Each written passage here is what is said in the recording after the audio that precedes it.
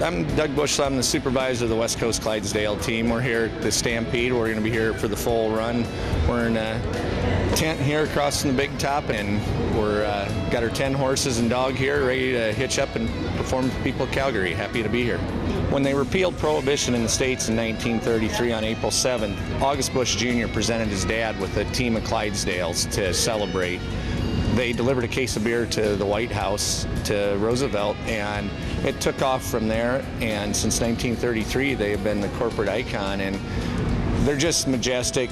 Kids, they love them. They're so big going by, and they're gentle, and people just, it just brings a smile to their face to see them. So we go to all kinds of events, Stampede being one of the biggest. They've been in the Rose Parades, Mardi Gras, they'll do NASCAR races, and it's just Budweiser's way of saying thank you to people who have consumed our products and like them. And it's something that the company does at no cost to anyone. It's just a way of saying thank you and giving back a little bit. And come on out, see us, come and see the Stampede. It's wonderful. We're extremely happy to be here and looking forward to a great run.